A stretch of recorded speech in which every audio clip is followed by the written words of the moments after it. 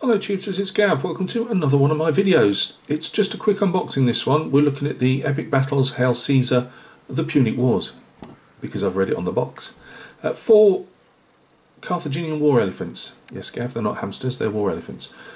And I've got them out of the box and I'm really impressed actually. So let's go down to the bench and take a quick look.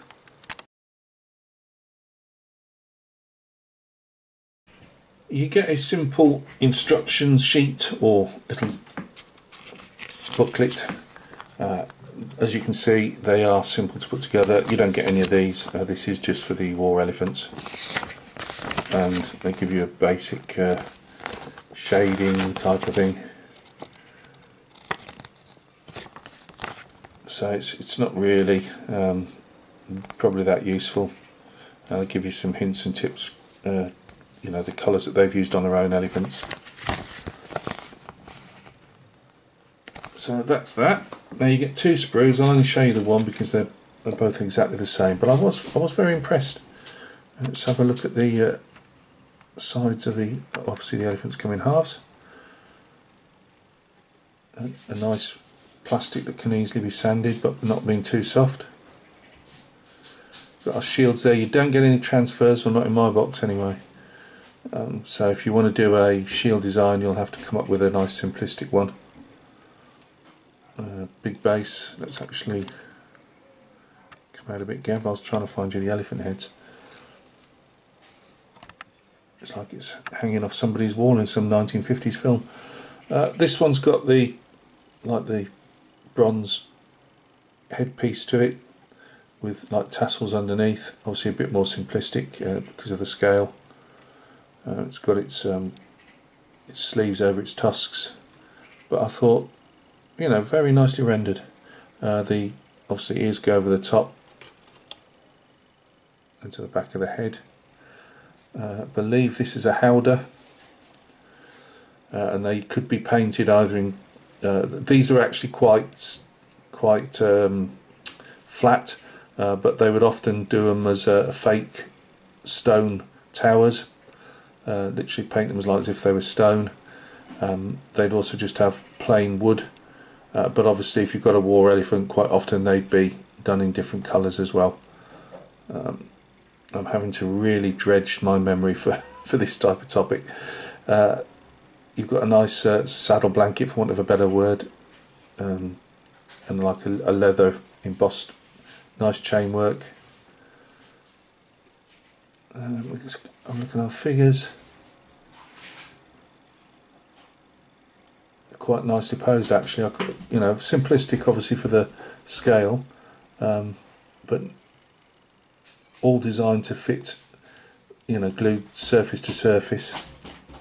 That's our mahout, who actually commands the elephant. They usually have the spike there because they're supposed to carry. I don't know if this one guy has, but they normally carry a big hammer and a chisel, so if the war elephant went crazy, which they often did, or hyped up, if it was going really bad, you'd literally smack the chisel into the back of the elephant's head and kill it, into its brain. And then we've got, obviously, is it Sarissa? I'm not sure, but a long spear there, pike for want of a better word. Just bear with me a minute while I flick to our other elephant head. I'm having to look from behind the camera because, as usual, I've got so much on my desk. I'm having trouble fitting everything in. The other elephant, fairly plain, no embellishments on him or her. I believe they're not tended to be female elephants. I believe the Carthaginian elephants were. I think they were mainly small African elephants. I think they're even. I'm not sure if they're actually extinct now. Not obviously elephants in general, but I believe they used a smaller elephant. I might be wrong. Don't quote me on that. It's been a while since I've picked up one of my books. But yeah, there you go. Simple base for you to jazz up how you would require. And you get, oh, there's the rest of the howdah there. back and front, I take it. So as I say, enough to make 4 elephants on each sprue, and I think that's actually a really nice detailed elephant, and the figures are good enough with detail at this scale. You don't really too much more detail, and you'd never paint it in.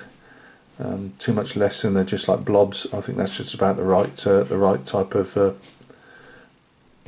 look to them, if that makes sense. Doesn't really, does it? But I know what I'm talking about. So yeah, 2 of those. They'll be coming up, built and painted this week. Hopefully I'll get them on eBay the weekend. I've just like most people, I've always loved war elephants. So I had to take a dip into it and have a go. So look after yourselves. Thanks for stopping by. Not really much else I can say about them. Would I recommend them to a friend? I would indeed. I would definitely give them probably a 10 out of 10. I'll going on the sprue. I don't know what the fitment's going to be like, but no, very impressed. Price, I really can't remember how much I paid for them. £17, £18. It could have been £20. I honestly can't remember. It was an eBay buy. I wasn't impressed with the person who just put it in a jiffy bag, and as usual I got a nice crumpled box at the other end. But what can you do? So look after yourselves. Coming up, I've got a 40k Necron to show you. Royal Warden, I believe it's called. And some other bits and pieces. So look after yourselves. Thanks for stopping by. We'll catch each other soon on another video.